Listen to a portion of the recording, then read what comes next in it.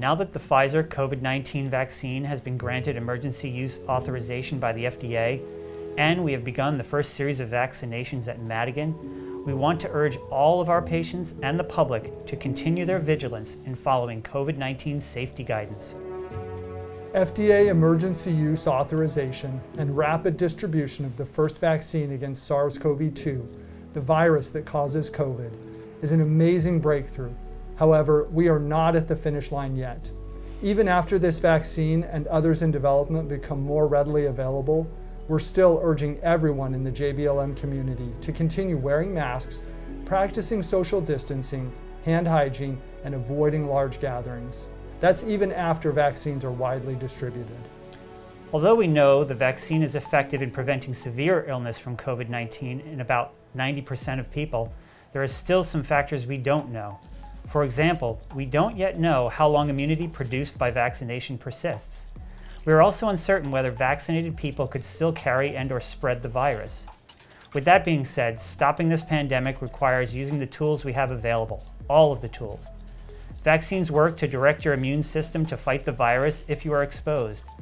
Non-pharmaceutical interventions, or the NPIs, like covering your mouth and nose with a mask and maintaining at least 6 feet of distance when possible, are exceptionally effective to reduce your chance of being exposed to the virus or the risk of spreading it to others.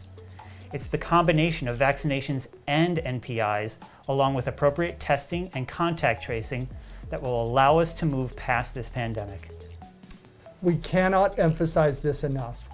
COVID-19 vaccination and following CDC's recommendations to protect yourself and others can turn the tide against this pandemic. Although there were reports of reactions to the vaccine, according to the FDA, the most commonly reported side effects are mild. These include pain at the injection site, tiredness, headache, muscle pain, chills, joint pain, and fever.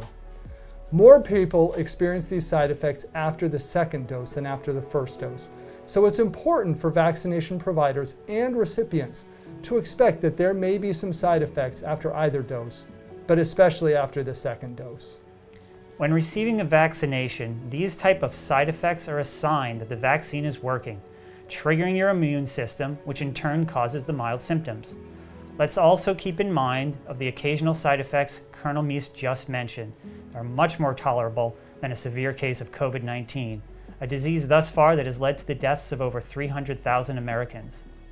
Within the past month, all age groups have reached their highest weekly hospitalization rate since the start of this pandemic. According to data monitored by the NIH and the CDC, the numbers are expected to increase. Now is not the time that we become complacent or allow COVID fatigue to set in and then drop our collective guard. As Madigan is in the process of receiving and administering COVID-19 vaccines here at JBLM in accordance with the DoD and DHA guidance, stay tuned to the Madigan Facebook page and website for updates and details on when and where you can receive the vaccine. Until next time, care with compassion.